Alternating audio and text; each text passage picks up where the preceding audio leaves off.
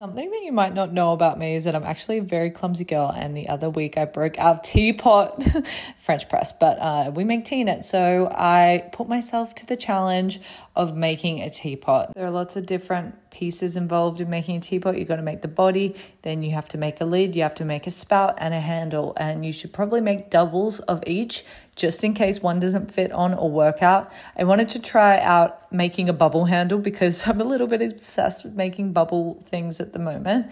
Then I trimmed the lid, and you have to make sure the lid fits onto the body of the teapot. Otherwise, it's just going to fall off when you pour the tea in, and you really don't want that.